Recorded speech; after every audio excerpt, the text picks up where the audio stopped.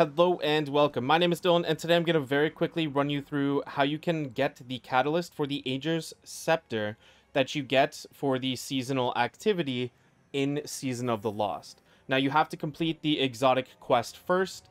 That will require you to visit 5 locations as the first quest step, and obviously you must own the season to be able to do this. Then it will tell you that you need to run the astral alignment events. But not only run the astral alignment events, you have to open the chest at the end that costs 100 of the seasonal currency.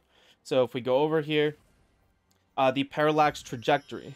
So technically right now I can open 27 chests. Now it should be noted that it is not a guaranteed chance. So go through, grind the chests, and the chests, the loot is kind of glitched right now if you're doing it on release. So you're simply just going to have to wait the entire timer. If you leave early, I'm not sure that you will receive the loot, and you might miss out on your chance to get the catalyst. Hope this video helps. Thank you guys so much for watching. Have a great day, everybody.